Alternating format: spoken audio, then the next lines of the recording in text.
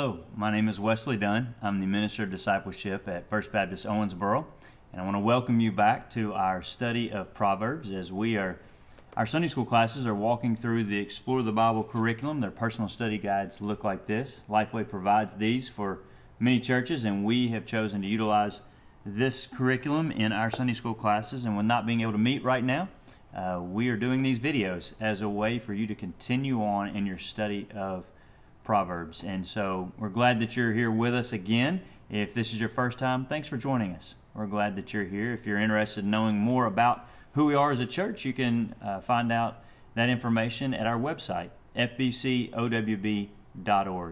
And if you're wanting to see more of these videos, you can go to either our website and find a link there, or you can go to our YouTube channel by searching for First Baptist Owensboro, which you're obviously on. You can just go back and check out our other videos and see more of our study of Proverbs, and even go back in our last quarter and see many studies through the book of Romans.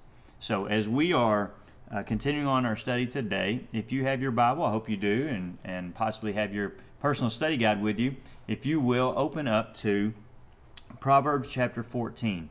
That's where we're going to be today.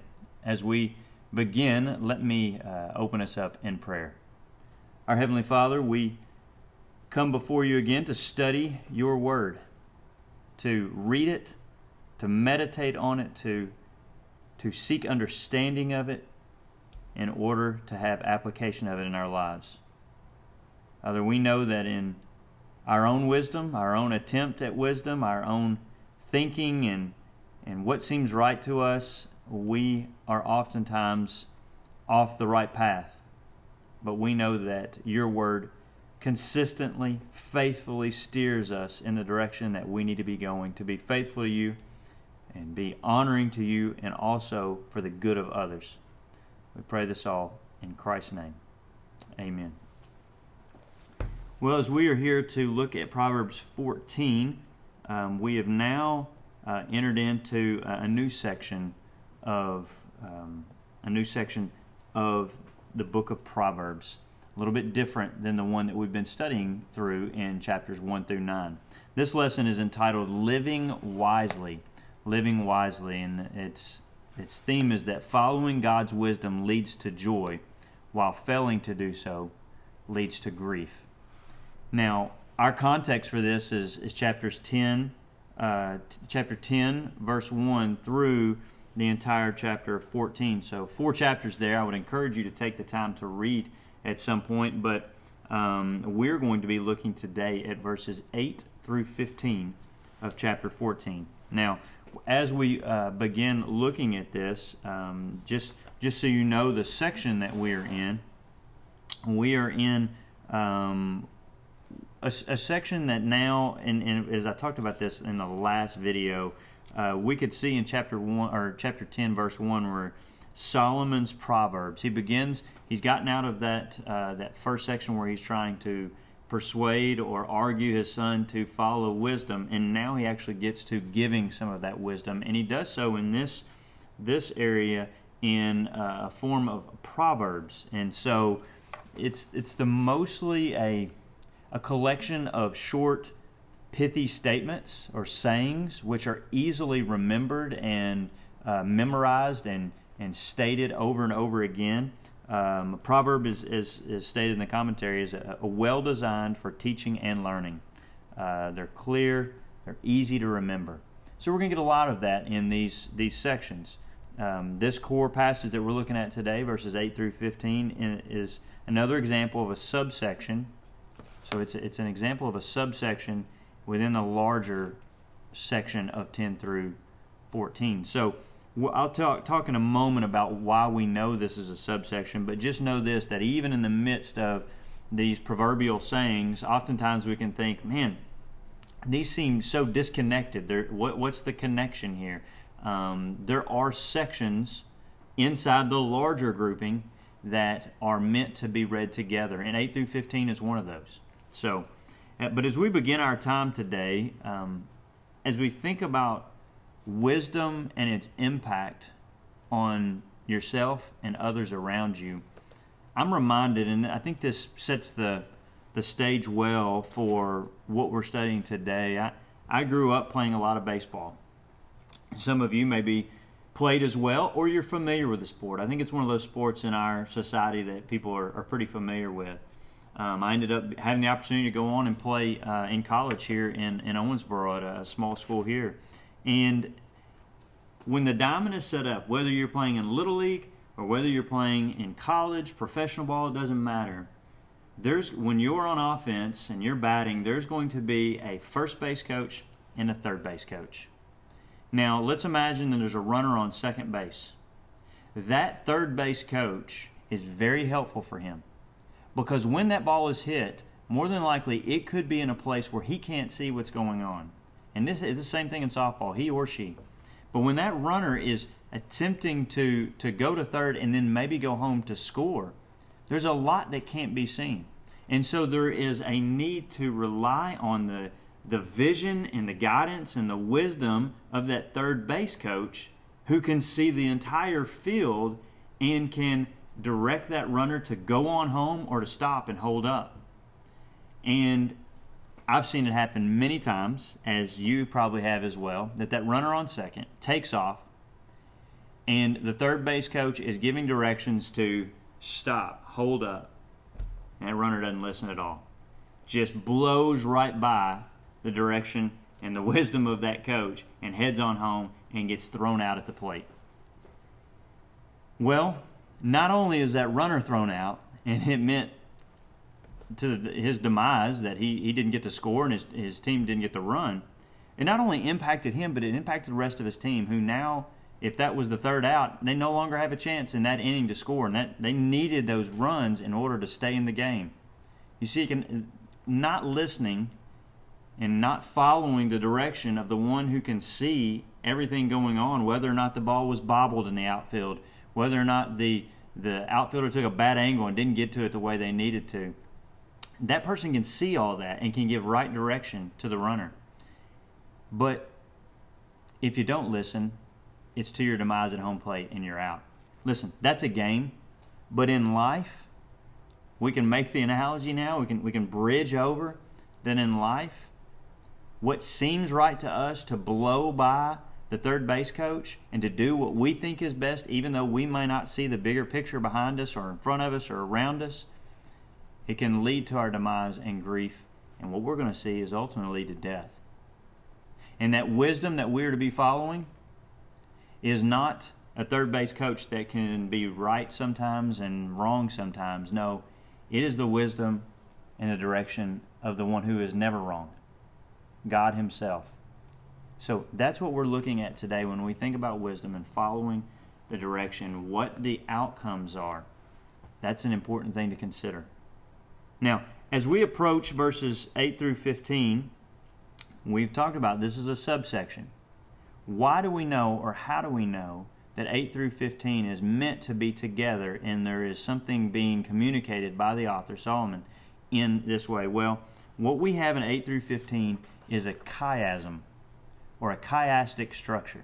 This is a Hebrew form of writing which is meant to give the focal point and the supporting points in a different format.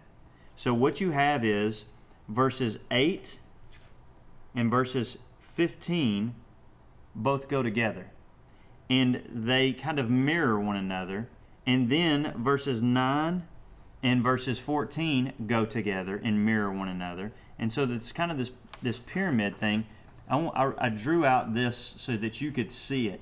So you can see that verse 8, 15 go together, verse 9, 14 together, verse 10, 13 go together, which I have AA, BB, CC, all to get to the D ones, verses 11 and 12.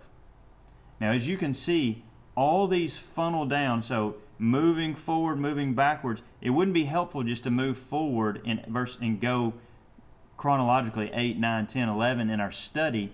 It's better to look at 8 and 15 together, 9 and 14, 10 and 13, and 11 and 12, because they mirror and complement one another. Ultimately pointing us to the main point of the passage, which is verses 11 and 12. That's what Solomon wants us to see. That's the main trajectory, main argument in this subsection that he wants to communicate. So we want to see that structure and understand that in all this reading it may seem a little discombobulated. It's not. It has a purpose in its structure. And that's what we have here. So what I want to do for you is read verses 8 through 15 in order, and then we'll go back and study them. So let's look at this. Verse 8. The sensible person's wisdom is to consider his ways, but the stupidity of fools deceives them. Fools mock at making reparation, but there is goodwill among the upright. The heart knows its own bitterness, and no outsider shares in its joy. The house of the wicked will be destroyed, but the tent of the upright will flourish. There is a way that seems right to a person, but its end is the way to death. Even in laughter a heart may be sad, and joy may end in grief. The disloyal one will get what his conduct deserves, and a good one what his deeds deserve. The inexperienced one believes anything, but the sensible one watches his steps. Notice that in verse 8 and 15 we see those bookends of the sensible person being talked about. But they're in reverse order. Do you notice that? Verse 8, the sensible person is talked about first.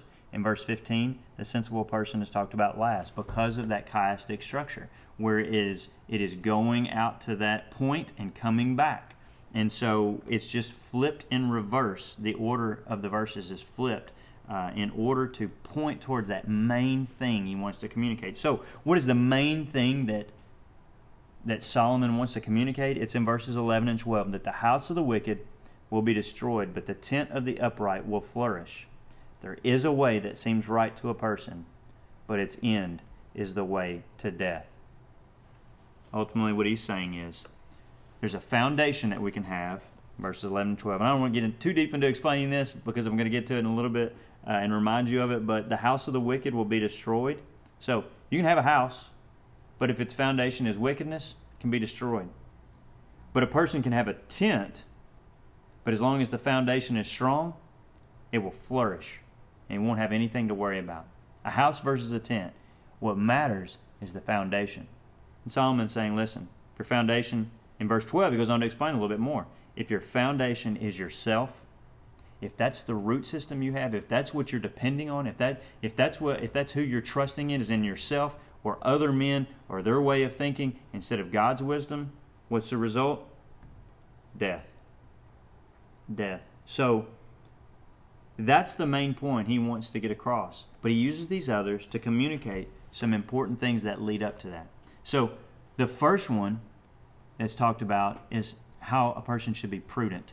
Verses 8 and 15. How a person should be prudent. So let's look at 8 again. The sensible person's wisdom is to consider his way, but the stupidity of fools deceives them. In verse 15, the inexperienced one believes anything, but the sensible one watches his steps. So, the sensible person mentioned here is prudent. They are wise. They consider with great detail the next steps they're going to take. They don't do just what feels good or what they think might be right. They go get wisdom. They are prudent. They are listening and considering what should be done. But the fool or the inexperienced one, they'll believe anything that's told to them. They'll do whatever feels right. Their own stupidity actually deceives them because it feels right or seems right to them, but it's not. And so wisdom should come in prudence, and we should look to something beyond ourselves for right understanding and right application in life. And we know that is godly wisdom and those around us who would give godly wisdom. So within this situation, or within this section, we see that there should be prudence in the life of a wise person. But then when we look at 9 and 14, there's also in this wisdom contentment to be found. So, verse 9, fools mock at making reparation, but there is goodwill among the upright. In verse 14, the disloyal one will get what his conduct deserves, and a good one what his deeds deserve. So, here we have 9 and 14 together, and Solomon emphasized that foolishness leads to discontentment, while wise living leads to contentment. Now, when we look at this, and we're looking at this section, there is a word here that maybe we need to talk about. Fools mock at making reparation. What's being talked about here? Well, for God's people in the days of Solomon, the law couldn't have been clearer regarding the need to make restitution for sin. So he had to present a guilt or trespass offering to a priest if someone had sinned against another person. So if you sinned against another person in the days of Solomon, the law that God had given meant that you had to pay them back. And in fact, I'm pretty sure as I did my studying, it resulted in them needing to pay back an additional 20% beyond what the damages might have been and how they, or what was considered to be the damages. And then also an offering had to be offered before the priest to make restitution for that sin. And so what is being said here is fools mock at having to do that. They say, I'm not giving away my own wealth to somebody. Yeah, I may have hurt him, it doesn't matter. He's saying fools mock at doing that, but there is goodwill among the upright. Those who do it, there will be goodwill among them, not only vertically but horizontally in their relationships with one another when things are made right. And in verse 14, the disloyal one will get what his conduct deserves, and a good one what his deeds deserve. Now, we might hear that and start thinking, oh man, what does this mean? Is this talking about can someone actually be a good person? And is this we can earn our favor before God? That's not what's being communicated. The good one can expect a different outcome than the disloyal one. This verse doesn't suggest, though, that people can become good by their own efforts. Listen, we know through New Testament things and even in the Psalms, no one is good, not even one. No one is righteous. No one is good. That's what we understand from the Scripture. So goodness comes from the Lord. Their walk with Him produces goodness in them that shows in their actions. And ultimately, this promise here that we have doesn't imply that being good will earn God's favor. Instead, it assures us that living out God's wisdom brings the true reward of lasting contentment. So, when the Lord changes us, and we are able then to do good, and others recognize that, and we live in a situation where we have good relationships with others because of the actions we're living out, we can have contentment through wisdom. But the disloyal one, the one who doesn't live with wisdom but instead is foolish and disloyal, he'll get what his conduct deserves. So if he wrongs others, it's going to end up, he's going to get wronged as well.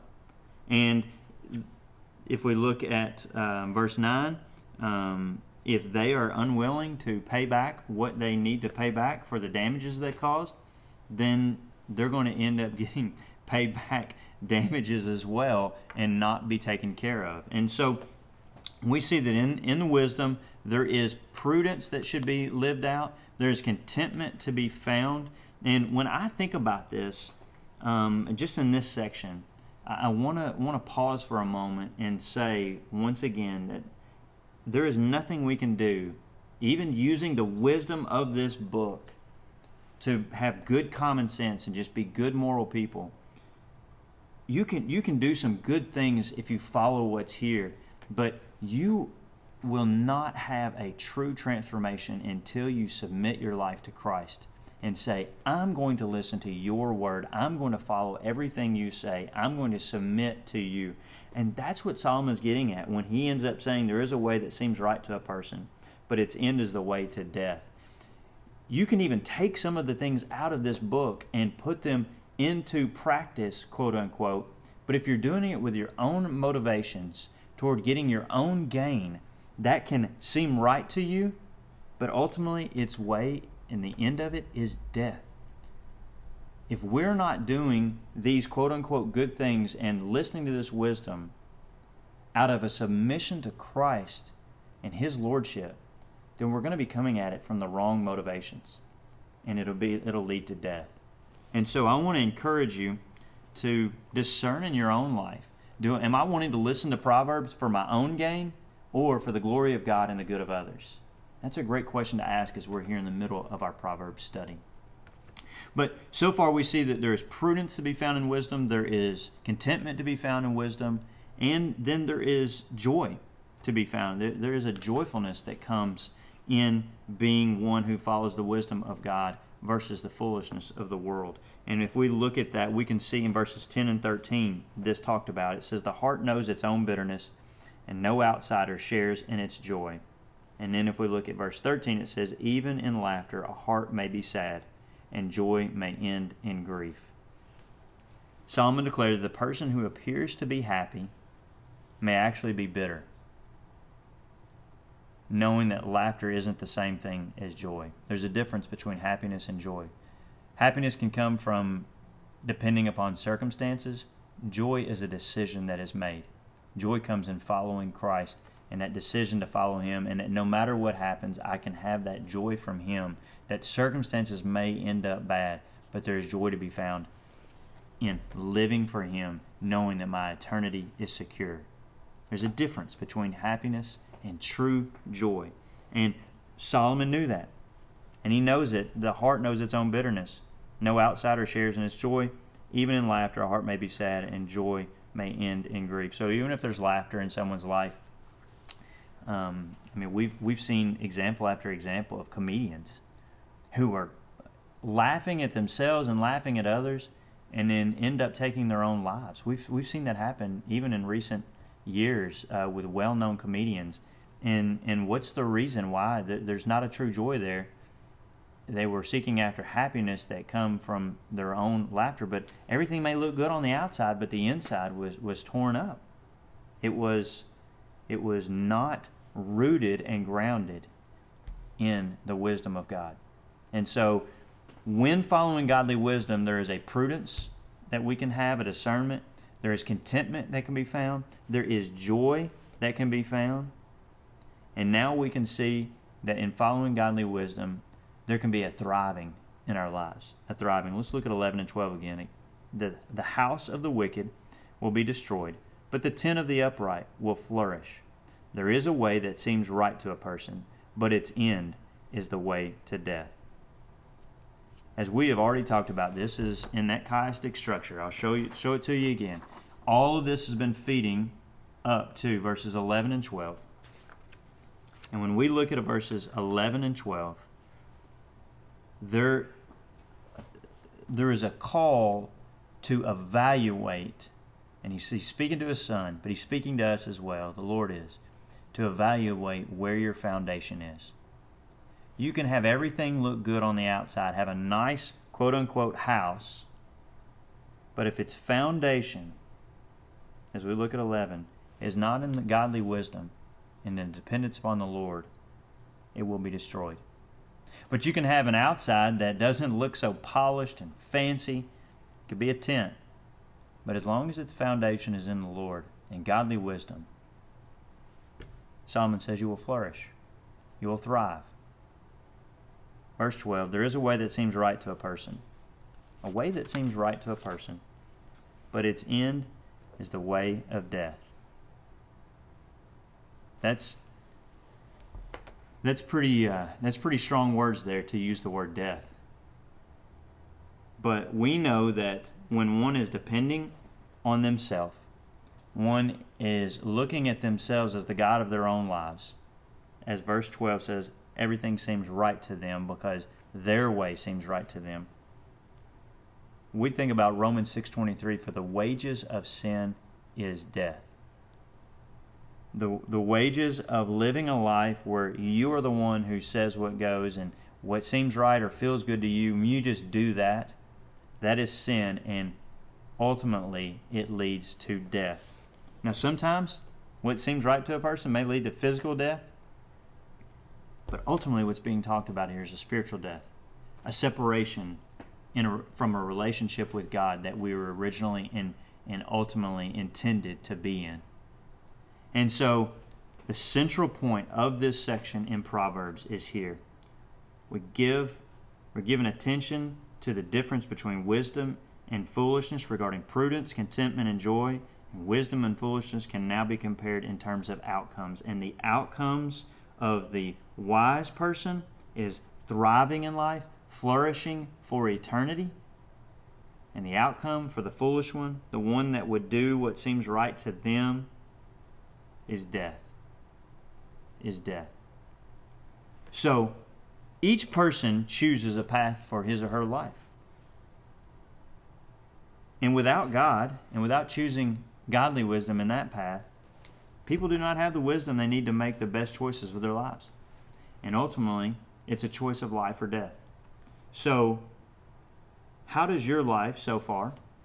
What is your life currently? If what we're doing, and I had this underlined here, if what we're doing, our words and our actions reveal the difference between wickedness and righteousness, following wisdom and following foolishness, lady wisdom versus lady folly.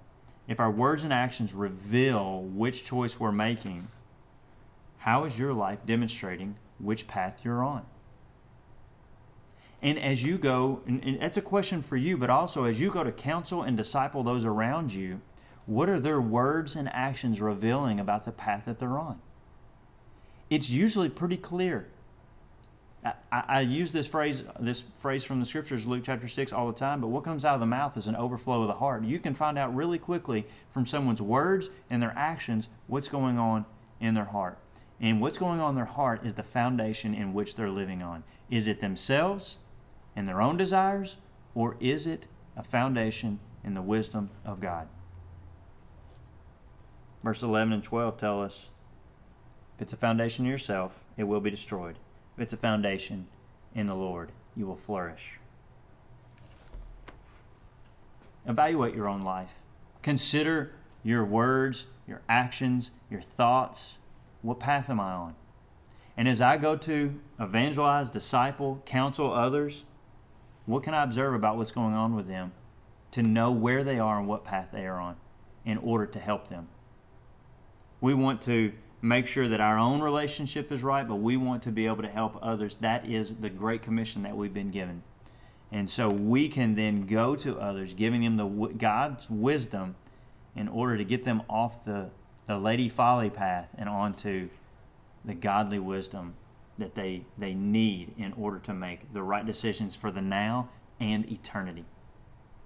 Let me pray for you as we seek to be ones who are building our foundation, even though it may be a 10 on the outside, but building our foundation on God's wisdom and God's wisdom alone. Let me pray for us. Father, we are grateful for your word and the reminder once again that there is a choice we have to make. Is it going to be a choice to follow after wickedness or follow after righteousness? Is it going to be a choice to follow after the folly of this world or the wisdom of you and your word? Lord, grant us the ability and the dependence upon you that we need. And Father, help us as we seek to counsel and guide others onto this path of godly wisdom also.